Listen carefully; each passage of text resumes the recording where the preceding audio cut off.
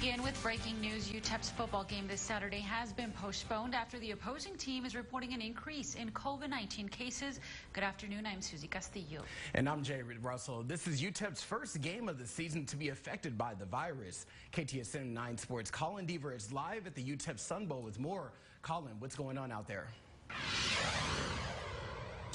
Yeah, Jay, despite the stark rise in cases of COVID-19 here in El Paso today, over 800 announced this morning by the city of El Paso. This postponement has absolutely nothing to do with the UTEP Miners. It actually has everything to do with Southern Miss. They had an increase in cases within their program, thus making it impossible for them to travel to El Paso for tomorrow's game. This is the second game in a row that has been postponed on Southern Miss's schedule. Their game against Florida Atlantic last week also postponed because of COVID-19. The Miners brass say they were still planning on having fans at tomorrow's game at the Sun Bowl. Now, of course, this game postponed. It will be rescheduled to a later date. Still unknown when that will be. But earlier this week, Conference USA did push back its league championship game from December 5th to December 18th to allow time for postponed games to be made up. So you have to think it will be made up in that time frame. This is the 32nd college football game to be canceled or postponed because of COVID-19 this season, but the first since the season began for the UTEP Miners. UTEP went through the first 6 weeks of the season with very minimal issues